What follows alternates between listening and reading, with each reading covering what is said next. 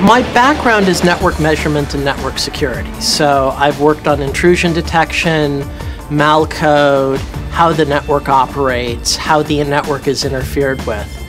And when the Snowden documents came out, I realized that this is what I do.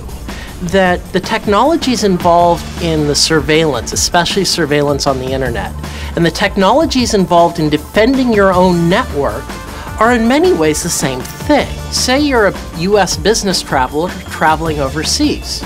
Well, you're probably in scope for foreign intelligence activity, so you need to understand what the threats are, and we need to build systems which would allow you to communicate safely. And the first step is understand the attacker. How powerful are these surveillance systems? How easy are these surveillance systems to build? What are the limits on deploying them? And how can we counter them?